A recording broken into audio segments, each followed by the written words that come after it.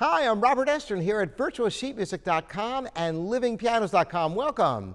We have a viewer question from Jim who asks, how do I memorize a piece that I can already play?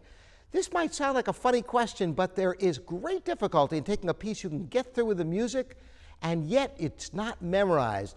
Jim has got the fantasy impromptu of Chopin. He can play through the whole thing and barely glances at the score, but he does need the music there, and it's very cumbersome in live performance with page turns and such. He'd like to commit it to memory and wants to know how to take it to that final step.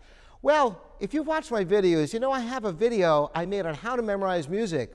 I was very fortunate to learn how to memorize it my very first lesson as a young child, studying with my father, Morton Estrin, taking small sections hands separately, memorizing them, putting the hands together, and connecting sections as you go. Now, this is a great system, but if you already have a piece you can almost play from memory, how can you give it that push to solidify the memory?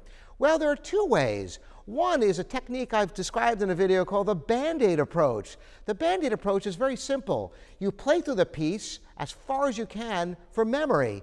You get to the point at which you can no longer go further. Then study the score and just work on that one little section. You might even break it down hands separately and find the few things that you need to solidify in your memory.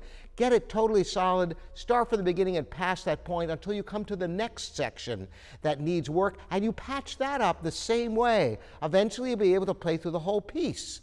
Well, that's a great system if you're like 95% of the way there, but suppose your piece is kind of memorized, but maybe you start the Band-Aid approach and it just doesn't work. At a certain point, it breaks down and you just can't just patch it up.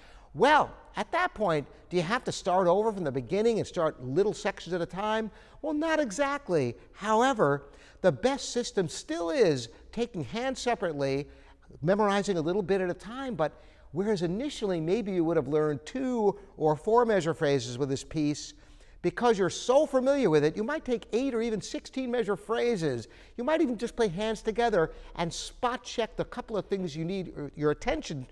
Focus in on that, solidify, and continue on the next large chunk this way. So together with these two systems, you can take a piece that's almost memorized and push it over the edge using the Band-Aid approach, patching as you go, or take large sections and memorize them hands separately, putting the hands together as you go.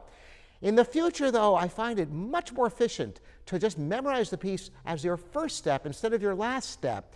And ultimately, it's a more efficient system because you never let mistakes creep into the learning process, so you never have to undo anything you've done before. Thanks for the great question, Jim, and for all of you. I appreciate the questions coming in here at livingpianos.com and virtualsheetmusic.com. I'm Robert Estrin. I'll see you next time.